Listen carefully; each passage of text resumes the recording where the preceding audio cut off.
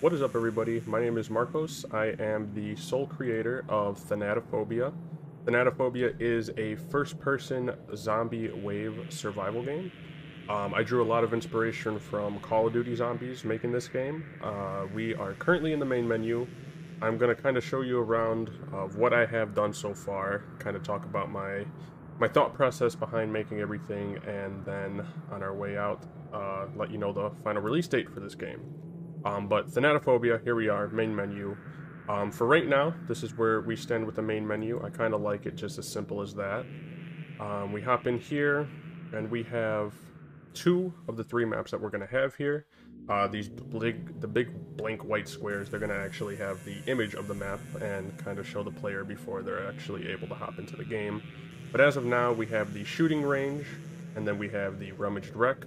This one is a construction site, whilst this one is just almost like the tutorial for the players that I kind of want to think about. But starting off with shooting range, we load into the game here. Again, this is going to kind of be overhauled towards the end. We're going to take some images of the actual map itself. But here we are inside of the game right now. We have our HUD kind of overhauled from the original idea I had for it. Right now, there is no area, so that top left where it just says test text isn't going to actually do anything, but that will kind of show the player where they're kind of standing inside of the actual map. On the top right, you can see our wave number. Bottom right, we have our health and stamina wheel. This has also changed. Originally, I had it as more of a text to overall just show the player what their stamina and health was, but I wanted to kind of shy away from that and go into a more, not, I want to say new idea, but something I thought would be kind of cool. Instead of just normal text or a health bar, we have an overall health wheel and a stamina bar. As you can see, that is kind of filling back up, but as I'm running, it'll slowly go down. Right above that should be how much money the actual player has. So you'll see when I go ahead and shoot the zombie here, get 50 points per kill. Right now I was just working on that buy option. So down below you could see that that's not going to be there permanently. But as we kill off all the zombies, let's see, I believe there's one more. Go ahead and throw the audio on for that as well. The round gets pushed. We have a little bit of a cooldown in between rounds to let the player kind of run around and do what they have to do. As of right now, there are no buyable weapons. Everything is equipable. That is the one thing I genuinely want to work on once the game has released. I want to be able to properly animate the player's gun and movement. So right now I'm kind of, I'm going to say it, but I'm half-assing it. But I have the player able to carry the gun and then switch weapons, as you can see here. Yeah, it's not the best, but it's what I can do. I am new to the whole weapon system. This was my first time wiring up a weapon system, an inventory for the player, overall stats for the weapon. So this is all kind of new to me. But again, I do want to overhaul that towards the end. Overall, again, this was just more or less to be one of three of the smaller maps I plan on releasing with the game. This is just small boxed off area. We have the zombies with some sound effects, and as you start to stray away from them, it will kind of go away. I know there's one model that is messing with my audio right now, and again, it's all in the test phase right now, but this is stuff to be fixed later on. Zombies do have a overall animation change. There are four controllers that they go through. You can kind of see the difference animations here, especially when they hit. That one's more of a quick one, overhand, and then underhand, but they all die the same way. I do have particle effects when hitting zombies. A little different when you hit the ground, so you'll see if I'm shooting something else right now, it'll kind of give me like the bullet ricocheting, but when I hit the zombies, we kind of have that overall gore blood that we're used to here. My health is down. I do plan on implementing a health regen. There are no pickups, nothing along that side. Stamina is kind of overall staying the same as well.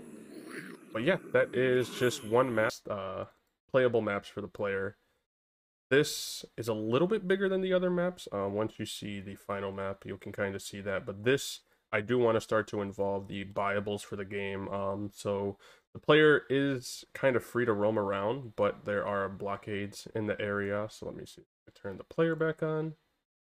There we go. Everything's always under a test phase. So with that, but we're back in the game.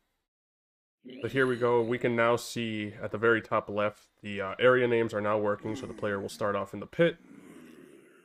And we have the main site. Player isn't really able to jump over everything, but here we go. Here's the one example of a test buy. Not solid, but if we go over here, we should be able to buy that. Opens up a little bit portioned of the map. But again, I want to work on this a little bit more. I'm still propping some of the areas with the asset packs that I purchased. Overall, same idea though. Zombies are still here. Let's see. That update, yeah. Everything's working so far. Stamina's still good. Health is still good. Points haven't changed. But you can see now the player doesn't start with a weapon, which again, I do want to fix. I don't want the player to be having to pick up all of the weapons on their own. I do want the players to be able to pick them up from a buyable station, but originally start off with just like a normal pistol. Again, this is one of the bigger maps, not entirely done. More props need to be done, and I do want to adjust the lighting a little bit more. There is a slight fog that I did intend to add, but overall lighting does need to be added. No main objectives yet. Normally in a Call of Duty game, main objective, turn on the power, and then from there kind of do like the main Easter egg. Here I'm more focused on soul survival. The highest wave, you know, get to brag to your friends a bit. No intentional Easter eggs yet. But that is Rummaged Wreck. Wow, that is like really hard to say. One of the final maps that I actually just completed is called Shipment. Shipment again is one of those smaller maps. I drew a lot of inspiration from Call of Duty's Shipment map. That's gone through a lot of phases inside of Call of Duty, so I figured why not kind of make my own version of it. Again, smaller map, but player can come over here, pick up their weapons. So if I go there, pick up my AR, and shoot the zombies a bit. Go. And then same with the pistol, I'm able to pick it up here. Let's switch to my pistol. Able to shoot the zombies. But a little bit of a more compact map. This one doesn't have as much as the shooting range. Again, since it's a shipment yard, you kind of got the crates all around the place. Another example of the buyable would be this option. I do want to actually add an option for the player to, again, buy weapons and possibly upgrade them. So that'd be a good place to add them there. Not many spots to actually train, which is kind of what I wanted to step away from. A lot of what Call of Duty Zombies has become is just, you pick one area, you get 2 good guns, upgrade them, and you run circles and kind of, you know, run the waves out as you can. And this one, I do have kind of the corners a little bit more open, but there are little obstacles that will throw you off, as well as spawns that are placed in the actual map overall. So let me see if we can kill these guys. This one, I want to say, is almost complete. Most of the props are done. I do want to change it so the player isn't able to kind of see outside of the world. I do want to close that off so it's not kind of just like we're in a void. See, we got the last of the zombies. And done.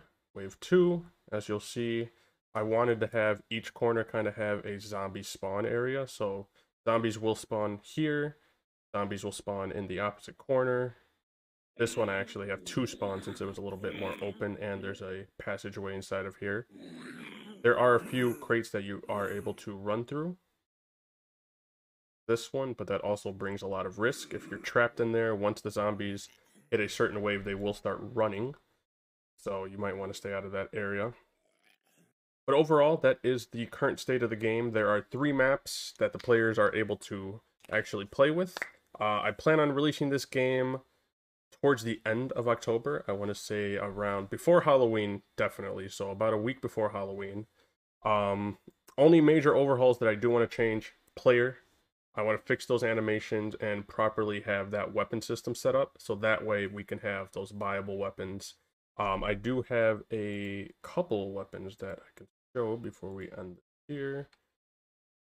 Our test area. All right. I do have just 4 weapons at the moment. 2 of them count as secondaries, the other 2 count as primaries. So we have our AK-47, our M4, our Uzi, and then our M1 911. In here, this is the overall where I just started fixing all the zombies, fixing up the player, So yeah, I could come over here, pick up my AK. Come here, pick up my Uzi.